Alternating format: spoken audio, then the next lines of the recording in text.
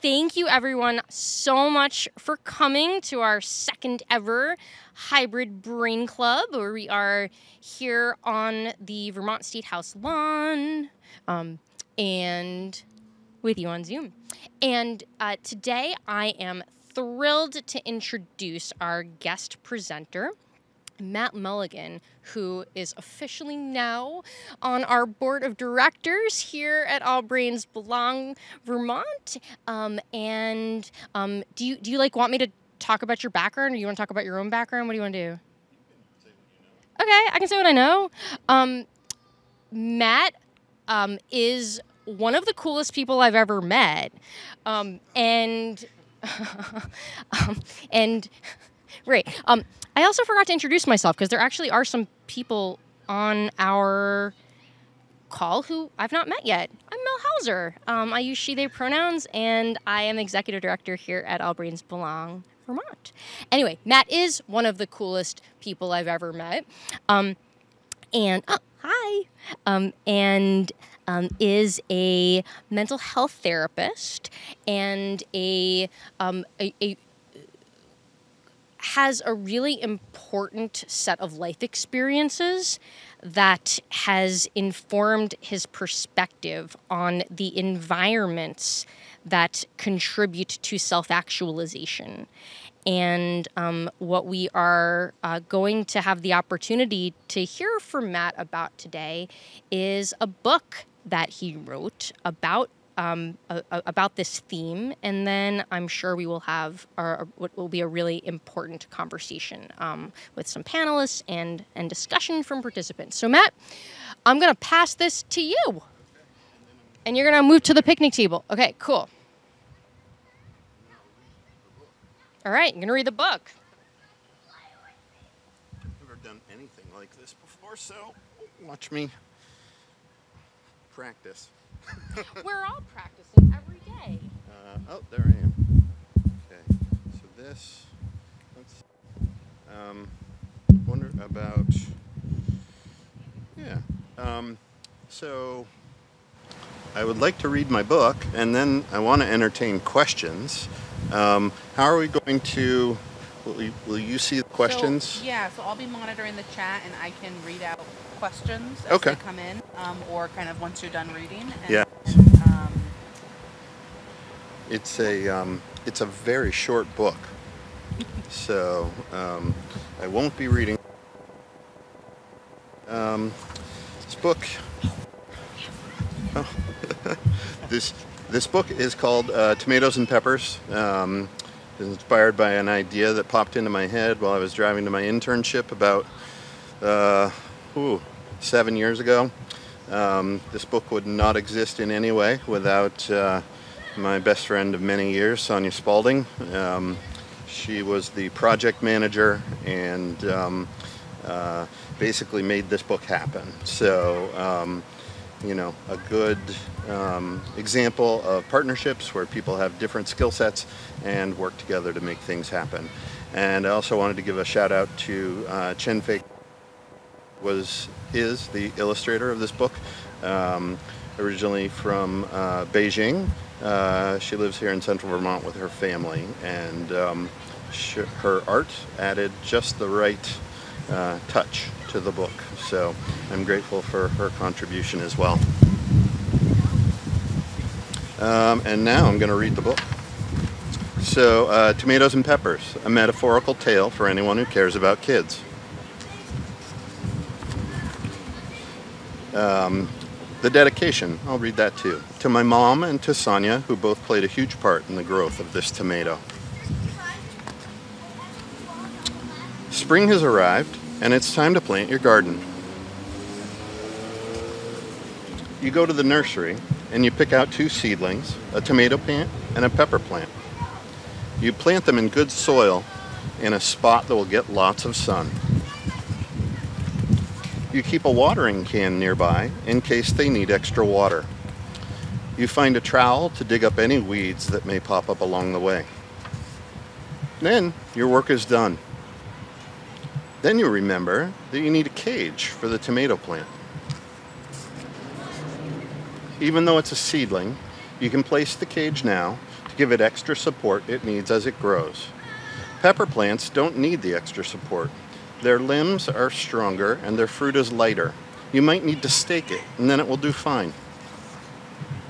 Tomato plants, however, have skinnier limbs and heavier fruit. And so, without the right support, the tomatoes will bend or even break the plant.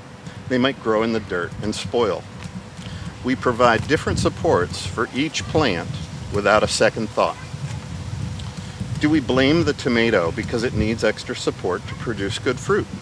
Nope. Do we question the character of the tomato plant because it needs more support as it grows? Nope. Do we believe that there's something wrong with the tomato plant because it struggles to carry its heavier load? Nope. Do we believe that there's something wrong with the tomato because it weighs the plant down? Nope.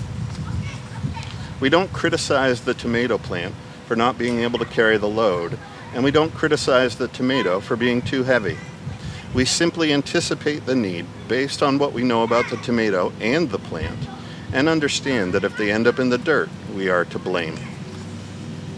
We do not label it as different in some way, and we do not blame the seed it grew from. We don't blame the seed. We don't wait for the motorcycle. We don't blame the ground in which the seed grew.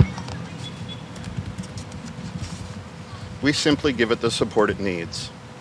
On the counter in the kitchen, you see a pepper and a tomato. You don't think twice about how they got there fully grown. Their seedlings have the same potential with differing outcomes and different needs for support. Our communities are filled with seedlings that become tomatoes and peppers. Why can't we care for our children the way we care for these plants? Why can't we see our children in the same way we see the tomato and pepper as they sit side by side? We need to. Their potential growth are our work, and with the right supports, an abundant harvest, our promise to keep. And there is the book.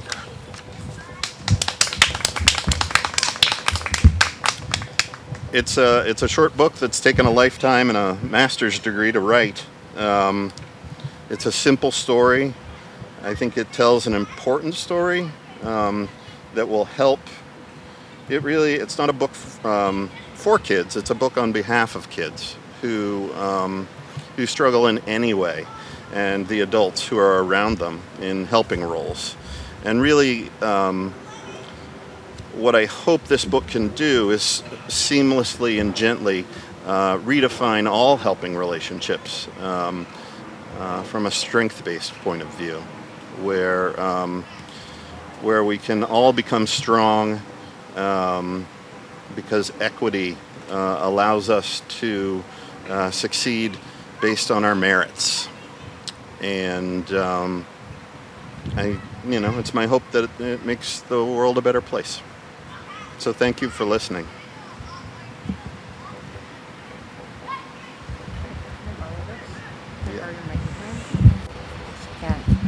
Matt, thank you. Thank you so much.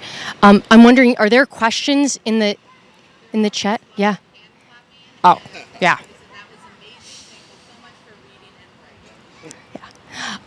Well, I have lots of questions for you, but I also want to just thank you.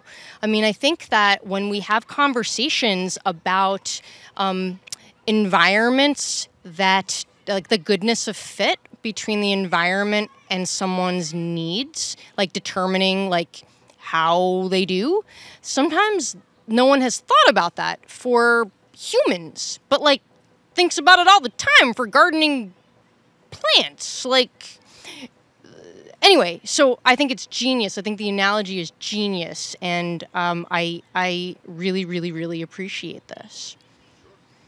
I know that you maybe you had questions for us also, right? Well, I was interested actually in hearing from you the science around the well-being of people who are neurodivergent. I was interested in hearing from you, Mel, about the impacts on people. My story is about creating a foundation for success, but equity, as I've learned across my life, is not an easy request. And I think it's because equity doesn't necessarily counter what's illegal or blatantly wrong. A request for equity challenges simply what is. And when somebody seeks equity, very often the systems around them, whether it be family, schools, employers, the gamut, a request for equity becomes almost the fault of the person that's requesting it. And because our brain is a simple machine on some levels, and one of the simplest things our brain struggles with is change. And so any perceived change that threatens what is sends everybody on some level into that fight or flight. And it makes moving through the world more difficult. And I think I said to you the other day that I wish, I've come to a point in my life where I understand that the strength I have has been realized because of the struggle I've moved through. And I said, wouldn't it be a nice world if we could all develop that strength because of equity based on our merits? I think there'd be a lot fewer, scars along the way. And but the reality is that's not the world we live in. And I was hoping, some of that science, some of those statistics behind what people do experience as they move through a neurodivergent life in a normative world. And I was thinking that would be a nice way to support the notion that the book describes. I can totally do that. I'm going to take the laptop and I'm going to come back to the floor. I feel more grounded on the floor. That's where we go. Okay, here we go. All right. Now I can see, kind of. Okay. So I think what you're really referring to is when we think about how I guess I should sit here. So I'm like, I'm trying to not turn my back to anyone in like 3 different directions, which is hard. I can turn my back to the tree. Anyway, 1 in 5 people thinks, learns, or communicates differently than the so-called typical brain, even though like that's not really a thing. And it's really just that there's like the assumption that there's a one-size-fits-all life, even though there's not one type of brain. Like there's this infinite number of ways in which our brains do things. But for these 1 in 5 people who whose brains significantly depart from this, like the type of brain that society has deemed most desirable and that most things cater to, the difficulty accessing everyday life is substantial. And the poor, let's even think about the experience of a young child whose play looks different than the so-called typical play. And so play is the pursuit of joy. Only a person can decide what brings them joy. And yet, many kids are given the message that their interests and that the things that give them joy is fundamentally flawed and broken and needs to be fixed. And then the messages that come from healthcare providers or mental, including doctors, mental health therapists, all other teachers, just sometimes there are the expected defaults of what kids do. You're a big girl. You should be able to do X, right? As though there's a default brain, you should be able to do things, or that there are like things that are attributed to like laziness, when we're really talking about executive functioning differences. This is common. So neurodivergent kids from very early ages are getting the message that and that we're effective. Over time, that really takes a toll.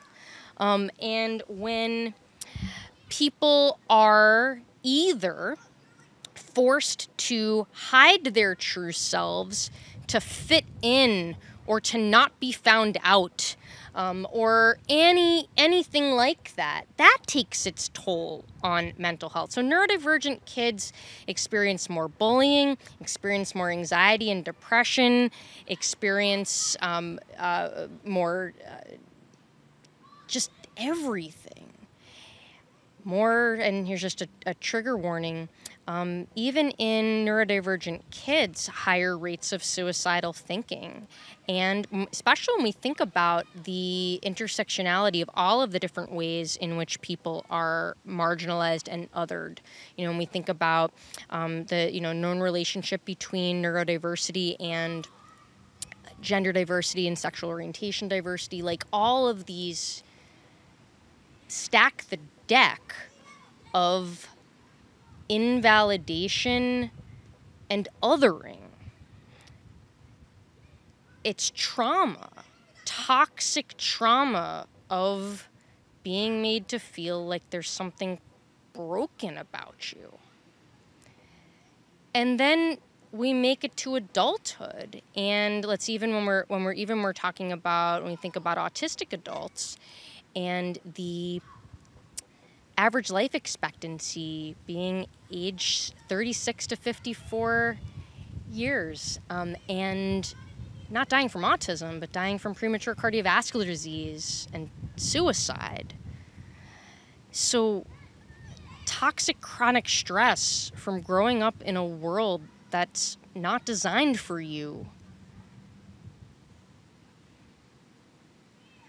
These are the consequences. So the other thing I'll say is that risk of suicide in autistic adults is also this risk, so it's 4 to 9 times increased risk of suicide in autistic adults as compared to non-autistic adults. And we're also thinking about the fact that those rates are higher in those with lower support needs, which and separately research showing that suicidal thinking and completed suicide highest in those who've felt pressure to mask and camouflage and hide their true selves. So really, I think this is a really long-winded answer to your question, which is that the brain science is that there's no right way to be a person, but yet there are messages from society that there is a right way to be a person, and that this has an enormous toll on physical and mental health. And I have some observations. And we have one question on the... But you Yes. finish what you were saying first. Oh, no. Well, and I just have some observations from my own life that match up. But, yes, what's the question? Yeah. I think I can use this mic. We have one question. Definitely lots of people saying, what a wonderful book. I love the analogy and how you build on it. Great message. Thank you, Matt. The one question we have is, would Mike please share more about his metaphor regarding if we leave them in the dirt, it is our fault? Sure. Because children depend on adults. The adult in the child's world is their beginning and their end. It's their literal survival, and life. I'm not here to blame parents or schools. I'm not here to say that it's somebody's fault. What I am here to say is that so often when kids are challenged in some way, the world around them tells them that something needs to be fixed. And I'd like the question to change and shift from what do we need to fix to what help can we give you? And that's basically it. You know, I understand. I was born in 1971. I think leaded gas was still legal. Lawn darts were still a good idea. Smoking might still have been healthy. There was so much that people didn't know. And I was born with a long set of challenges. I was born at 28 weeks. I caught bacterial meningitis. I had a shunt put in when I was 4 months old. I've had a total of 30 surgeries in my life, 19 of those neurosurgeries. 5 of those were 2 summers ago. You know, I've been neurodivergent my whole life, but only was diagnosed with a learning disability at 40. And I got accommodations for that learning disability, and I got a master's degree. So, you know, potential is tied to support. And, but very often our brains, operating the way they do, you know, we see something that's not in the norm, we see something that's different, and part of our brain goes to that place of, you know, fight, flight, freeze, or flock. And it's easier in the world we live in to modify the child than it is the environment. And so, you know, so much comes down to cost. But when I talk about cost, and I'm going to do something that I don't do very often, I'm going to take off my glasses. These glasses, by the way, they don't help me see. They help balance my perception of everything I experience. And so I wanted to give a shout out to the Mind Eye Institute because they do work that changes neurodiverse people's lives every single day. But I don't take my glasses off a lot because I see them, or I came to see them as a mask, something that would shield me from a world that's been commenting on what I look like or how my face is shaped for my entire life. And, you know, that's when we're talking about impacts on kids, things that are different draw our attention. It is absolutely natural and okay. And it's part of the way we survived for millennia. What I've come to understand that the impulse to notice is completely healthy and innocent. What our brains then do with what we notice can be less than kind. You know, I've been teaching people about who I am in relation to my experience since I was very, very small, 4 or 5 years old, getting asked by an adult in a grocery store, you know, what's wrong with your face? And I had to come up with an answer. One of the most, I guess, I learned a lot about myself in the moment. I was about 30 years old and I was driving through Bethesda, Maryland, and I just rescued an inchworm off my leg and deposited it safely on a branch. And I got back in my car and I was driving, and these kids, probably, you know, 18, 19 years old, they stopped at a red light next to me and they rolled down their window, and I thought, oh, they need directions or something. Well, too bad for them, I don't live here. So I rolled down my window and I said, can I help you? And the kid said, yeah, tell me what's wrong with your head. And I said to them, well, I was born this way. What's wrong with yours? and then I drove to a side street and I parked my car and I cried. I was a grown man, but these messages have been coming to me and at me for my entire life. And it's because I simply look different. The thinking different was added on top of it. You know, I was 40 years old before I found out that I was, that I could be a hard worker, that I could achieve, that I wasn't lazy, that I wasn't not smart. You know, those are the messages that the world sends to neurodivergent kids. And we're focused on neurodivergence, kids who are different in any way. And, you know, my nickname in first grade was Egghead.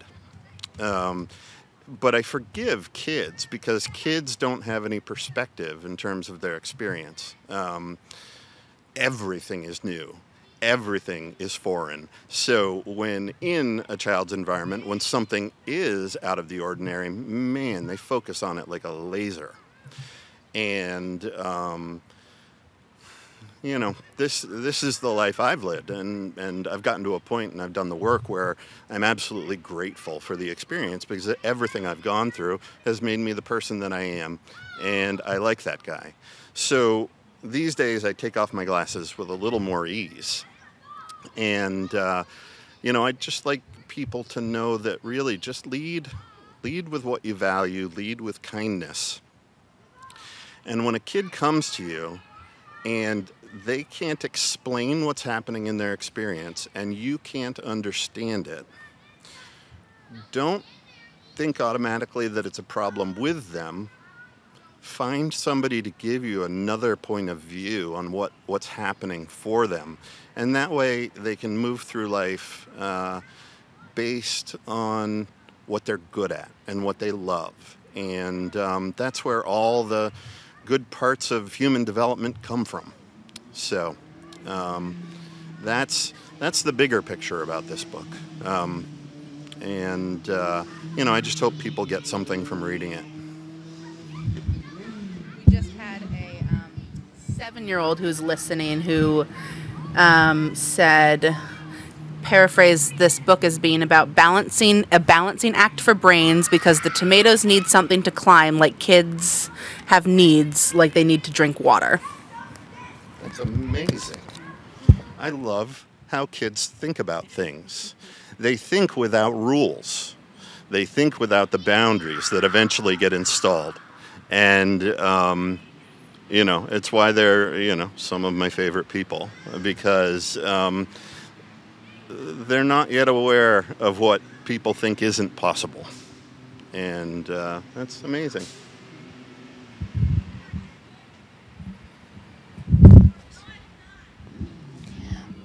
My 5-year-old is whenever we watch a movie where there's a villain.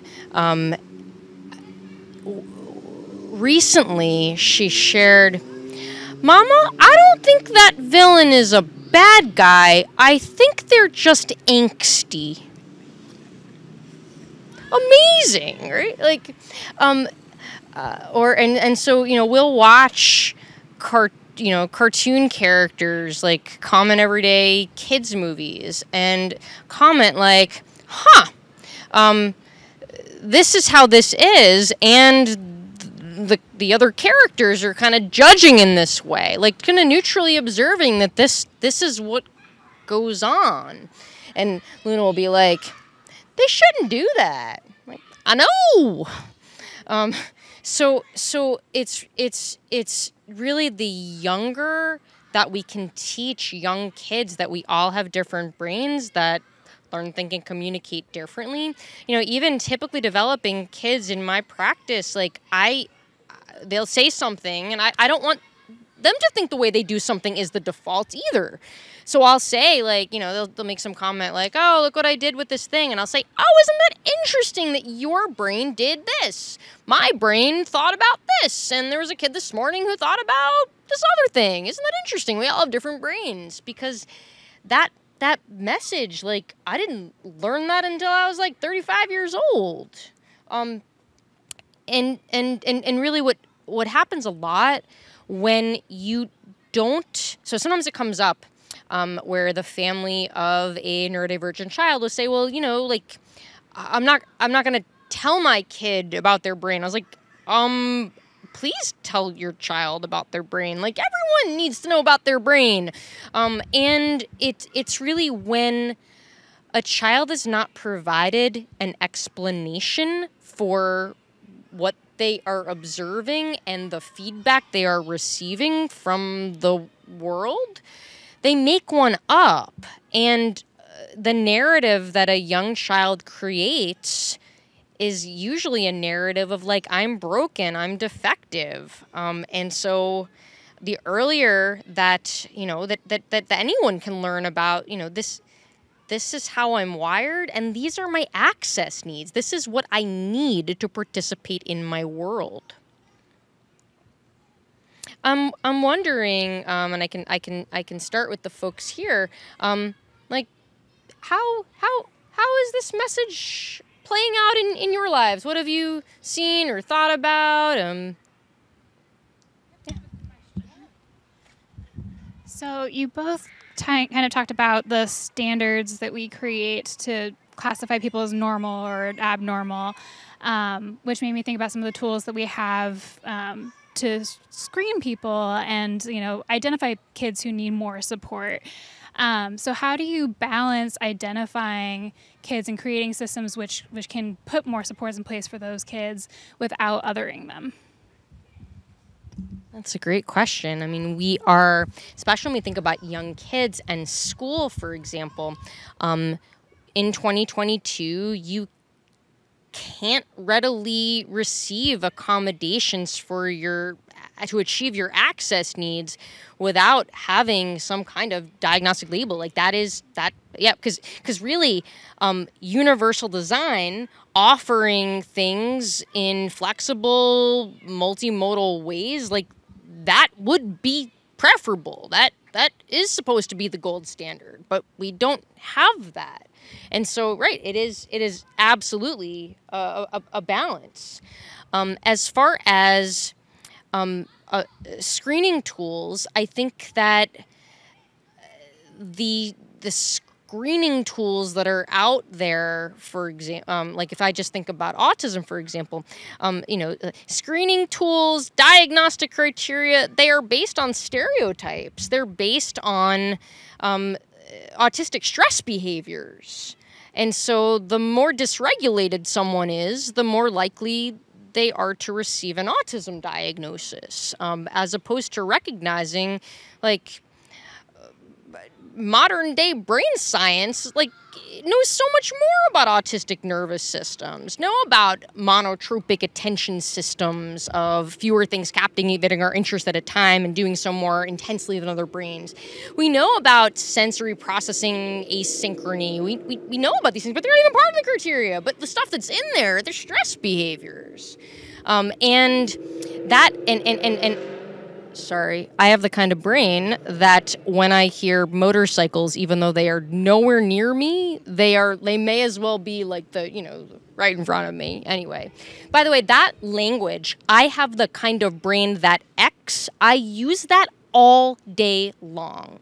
And at first, you know, when I first started talking like that, before I even knew I was autistic, like it felt funny to me. But very soon thereafter, I realized that it had no adverse consequences to me. Like, it was really just, oh, okay. And it's just, like, normalizing these conversations. You know, I have the kind of brain that loud sounds are, like, really bothersome. Or I have the kind of brain that, you know, fluorescent lights give me a migraine. Like, these kind of basic sensory experiences. Turns out when you normalize talking about it, people talk about it, and it's not that bad. It takes practice. And when we can model that for little kids, that goes a long way. Like when I hear a sweet little love, like a patient of mine, like using I have a brain script, like, oh, my soul melts. It's just so magical because, like, they're going to be okay. What was I saying before the motorcycle? In our culture of interdependence, here's my external working memory. Oh. Yeah, right, yeah. I have the kind of brain that feels like somebody's stabbing me in the brain with a screwdriver. Right. Anyway, I think what I was talking about, access needs. Anybody? Oh, the stress yep, thank you. That was super helpful. Thank you. Culture of interdependence. And I would actually, about that, I think that for young kids kids get the narrative that like independence is so glorified as like the thing that you're striving for, like as though it's bad to rely on other people, right? Like that's like just when you think about like the subtle yet profound messages that are sent, like that's a big one. You're X age, you should be able to wipe yourself by now, or you should be able to sleep by yourself now. Like I'm a grown adult. I really prefer to sleep with my husband. Like I don't like it's like at what point is it like that you like get over wanting to sleep side by side with someone, like so just kind of normalizing that stuff too. Like we all co-regulate with other humans. But about diagnostic criteria and stuff, like in my practice, most of the late identified neurodivergent adults, autistic, ADHD, dyspraxic, like all the various neurodivergencies, people present in chaos and crisis. That is often the impetus to first do start the process of coming to understand and learn about your brain. So like, wouldn't it be better that people could learn about their brains without reaching chaos and crisis? Like that would be, I think we'd have like a way more comfortable world.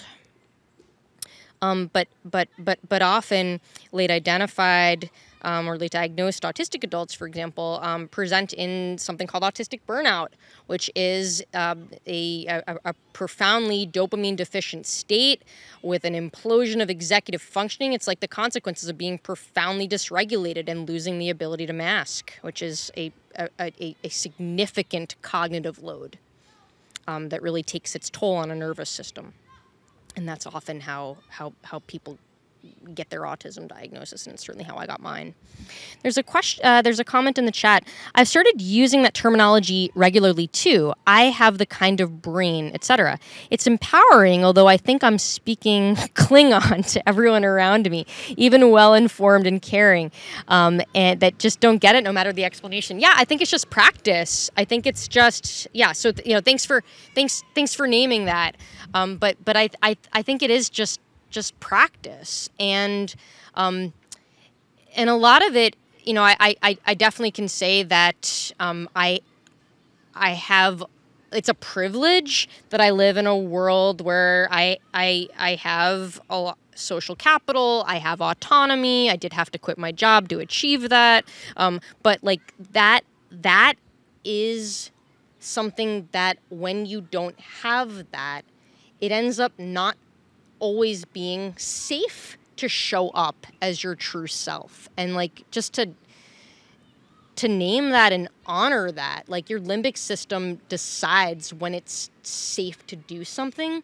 But what I would also say is that neurodivergent kids often, not always, because it's certainly not a homogenous group, but many times those with sensitive neuroception systems, so threat detection systems, often kids who don't feel safe in certain situations and name that to their grown-ups are often invalidated, are met with, be a big boy, you can go do the thing, or what are you talking about? It's fine, go do the thing. And then why are we surprised when kids lose the ability to trust their intuition? So we have adults that feel unsafe and end up in relationships or situations that are unsafe. Objectively, subjectively, whatever it is, it's not safe, and don't trust themselves to leave because got messages that your interpretation of reality is not valid.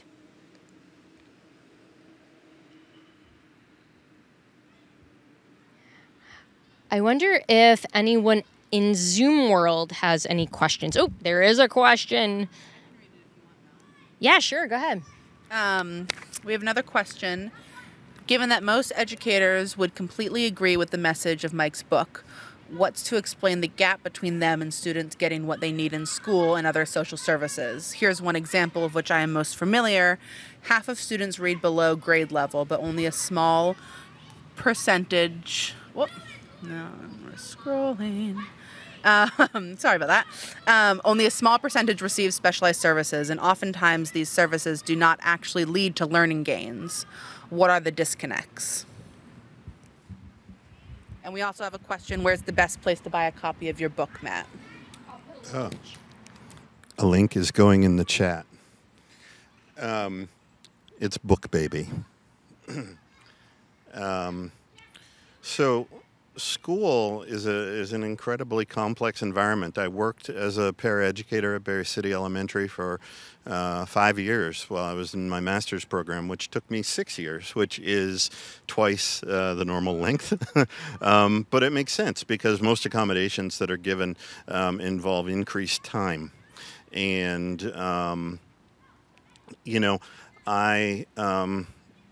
teaching is one of the hardest jobs there is. The convergence of social pressures and everything else, and every child comes from a different experience, and then they walk into this environment that is supposed to teach them. And so the question about kids and their different reading levels, the thing that I saw working most effectively, and I think all the best science around education talks about this right now. It's sort of I won't say sort of, it is the hot topic, but that the best indicator of positive outcomes in educational settings is the relationship between the helper and the child being helped, whether it's a teacher, whether it's a paraeducator, or any school staff. And so, because through education, we learn about, with the relationship, we learn about each other, and in that learning, maybe the gaps are more exposed. But at the same time, I also admit, if you've got 25 children in your classroom, how are you supposed to do that? So, I think this is just part of an ongoing conversation. And it's interesting to me that the science around psychology and education, that is the place they agree. The largest indicator of any positive outcome is the relationship between the therapist and the client, or the helper and the child being helped in school. So, I would just go toward everybody doing their best to deepen those relationships, because that's where struggle can be identified, and the strength that comes along with it can be seen too. Great answer.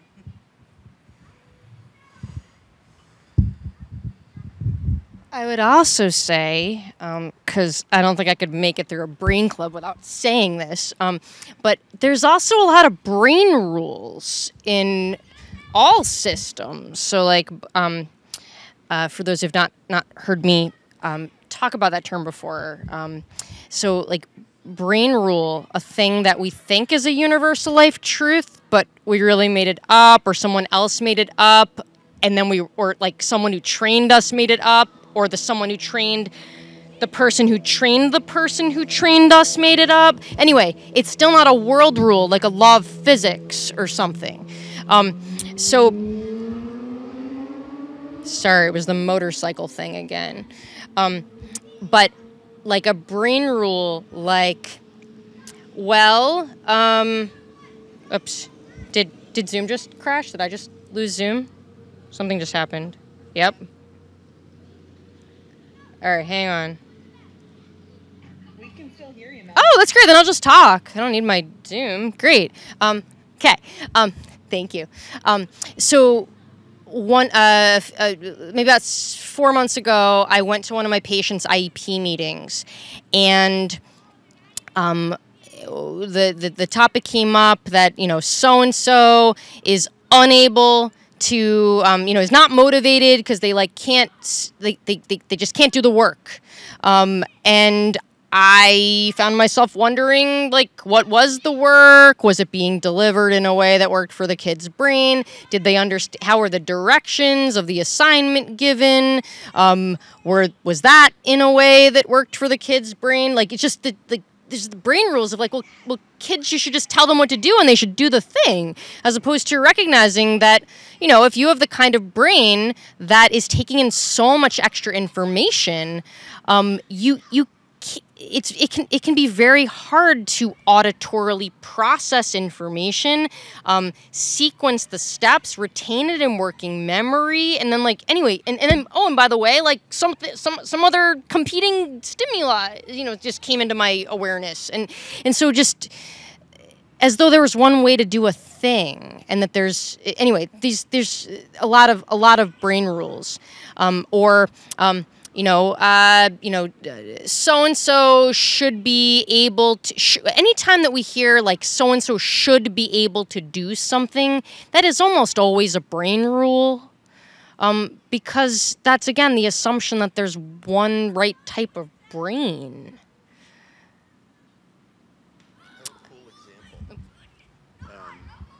Cool example from my own life, and again, not anybody's fault, but I just recently discovered that I'm cross-dominant. I always knew that I was, but I never knew the name for it, and it means that I write with my left hand, and I like play tennis, right-handed sports, different things like that, and I can't write with my right hand. When I was a kid, kindergarten, I remember, this was my first encounter with the world that, you know, didn't understand me, and I wrote with my left hand, so in kindergarten they gave me left-handed scissors, which I couldn't use to save my life.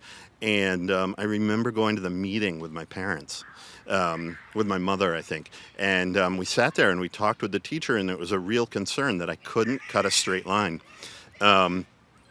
Nobody thought to give me right-handed scissors, but when I had the scissors, I don't cut a great straight line, but I did way better with my right hand than I did with my left. And so, you know, again, you know, a problem is identified, the brain goes to that fight or flight, you know, oh, we've got to figure this out. And, you know, if I'd gotten the right hand scissors, there wouldn't have been a problem to begin with. Any questions from anyone here at the State House?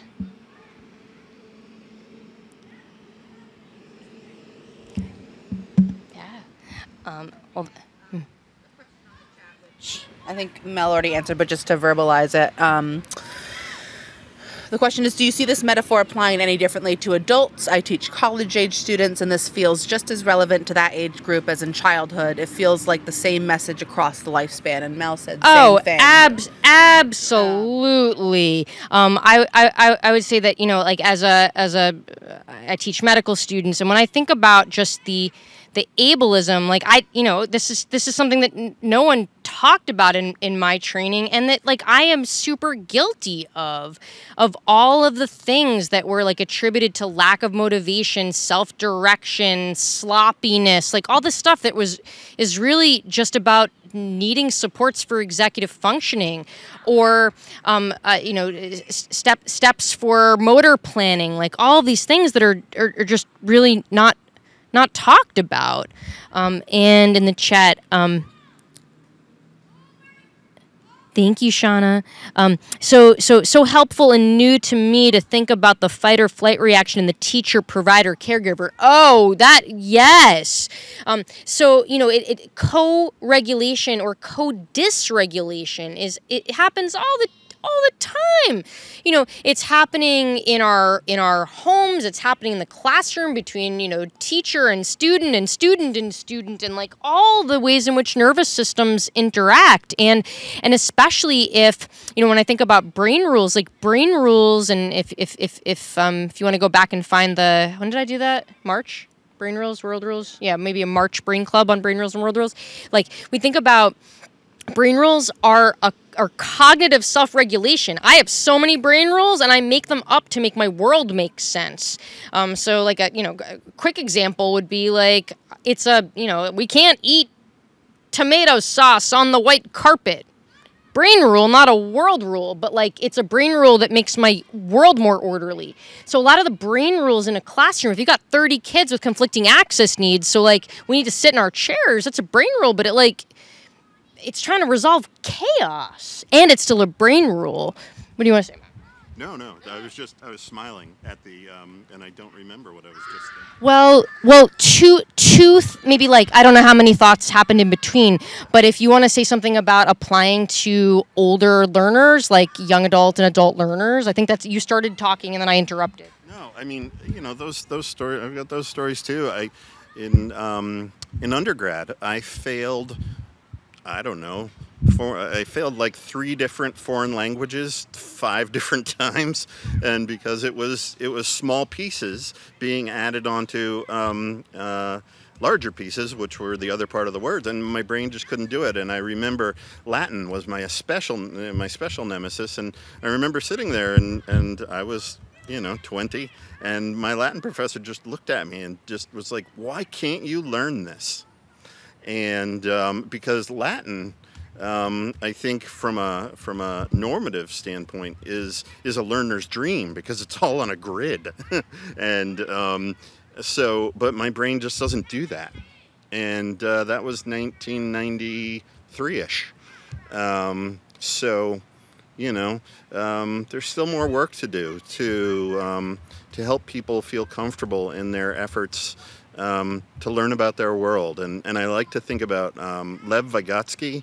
I can't remember, he was alive maybe in the 1800s, but a Russian psychologist, and he developed a scaffolding theory on education where the adults in the learning environment, their job was to help children move from what they know to what they're about to know. And I think that overall, that connection, that scaffold, that ladder, that assistance is a good place. And this, I think, applies to any system where, well, every system has moments where learning occurs. And if we can broaden the notion of what learning looks like, maybe it will feel differently for those people who need it most. You want to say anything? It also makes me think about how, as a parent, I've had to unlearn like a lot of brain rules about what it means to be a parent, also, and like what it's gonna look like. And I thought I would have a 5.5-year-old who would like be going to a school, and that's not what's happening, because that is not what her limbic system has decided is safe for her right now. And oops, hold on, Laura got bumped back on. And so, like, Matt, what you said about recognizing all of the places in which learning takes place is really, really important. It looks like I'm frozen, but am I like an unexpected? So my 5-year-old, I thought that I would have, I'd be the parent of a kindergartner who attended kindergarten in a school, but that's not the child that I have. The child I have needs autonomy at all times, and when you tell her what to do, she has a limbic response. It's automatic. It's involuntary. It just is. And so what she needs is different. And so earlier, pre-tech situation, Matt made the comment about how learning can take place in all different settings and like is happening in every day-to-day life. And like that's what unschooling is for us.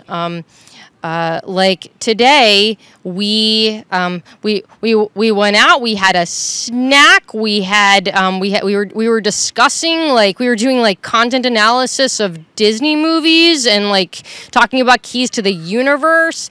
And then like we ended up having this like really interesting historical conversation about Marsha P. Johnson and like all of this stuff that like I never thought I would teach my 5-year-old even. Like it was way cooler than anything I think she would have learned at a school. So anyway, brain rules. I think it all comes down to like deciding which ones are helpful and replacing the ones that are not. Anyway, thank you, Matt. Thank you so much. And when I send out the recording, I'll also send a link out to your book, because I think that, you know, speaking of brain rules, like, people don't like to have their brain rules challenged. So when you share a disarming metaphor about something so, like, irrefutable, like, it I think really makes the point. Some people have told me they grow their tomatoes without cages, and I just don't know. I don't know if in Zoom land, if you could hear Matt's comment. Did you hear the comment about the tomatoes? Matt said that some people tell him that they grow their tomatoes without cages. And I'm not a gardener, so I don't even know that. Is that like a sacrilege to do? Yeah, I don't know either. Anyway, I just kill all my vegetables because I don't take care of their environments. Anyway, thank you all so much for coming. And next week at Brain Club, Neurodiversity and Employment. We are going to have a variety of panelists next week because on past Brain Clubs, we've had a lot of neurodivergent folks talking about their experiences with employment, what's work, what's not work. We're going to hear from employers next week of what the process of learning about neurodiversity and access has been for them. So thank you all, and I hope to see you next week.